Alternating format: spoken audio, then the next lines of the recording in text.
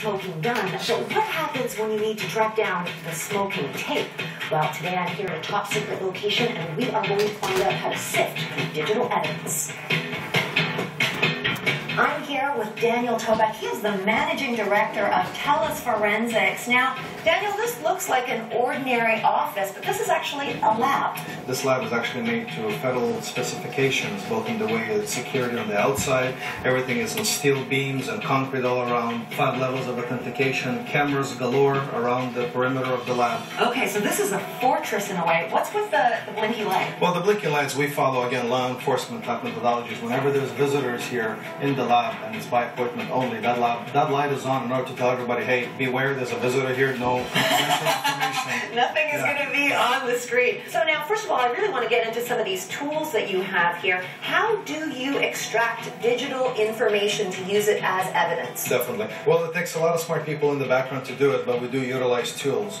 And for example, some of the tools we see here, this is a data extraction utility where we hook up a hard drive to it and it extracts forensically all of the data that is on the hard drive. So, can you ever really delete something permanently from a hard drive? Yes and no. When you delete something, really all it is, it goes away from your computer GUI and goes into a little place we like to call the bit and byte cemetery. It's really where information goes to die. Gotcha. And when you said GUI, you meant graphical user interface, right? So that is the interface. Basically the front of the... You put it in the trash can, it doesn't really go in the trash can. No. Okay, and what is this tool that you got here? This particular tool is a tool that we use to extract data from phones, Blackberries, regular phones, smartphones, iPads, and any other smart devices.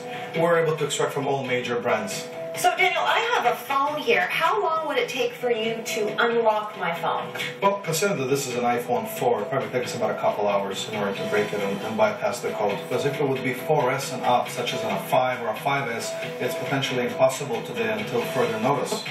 You could not just simply unlock an iPhone 5? Not these days. The only people today that can unlock a 5 or a 5S is Apple themselves, as they have the special decryption keys for those phones. Now, of course, everybody in Canada is really fascinated by the Rob Ford case. So in an instance like this, where you know that there is a digital tape somewhere out there on the internet, it's really like a needle in a haystack. How do you even go about finding something like that? Well, either A, you need to know where to look.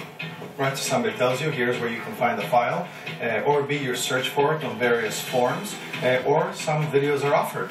Here's a video, here's information, here's footage, would you be interested in acquiring that? But there's always underground type of levels and, sharing sites where, people upload information, audio, video, photos, documents where you can potentially buy it. But sometimes we have to resort to old-fashioned techniques. Old-fashioned techniques? Yep.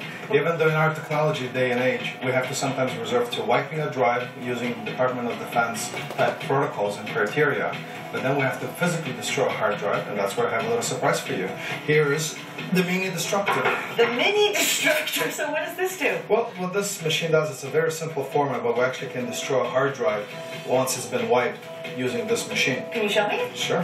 Here's a regular hard drive, and we'll slide it into this slot.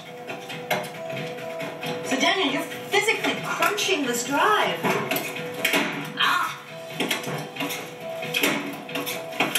So just like that, that is how you destroy data the old-fashioned way. 100%. And now off to recycling. Okay, so recovering video files that have been deleted from a hard drive does take some innovative thinking, but so does winning the annual Dyson Award.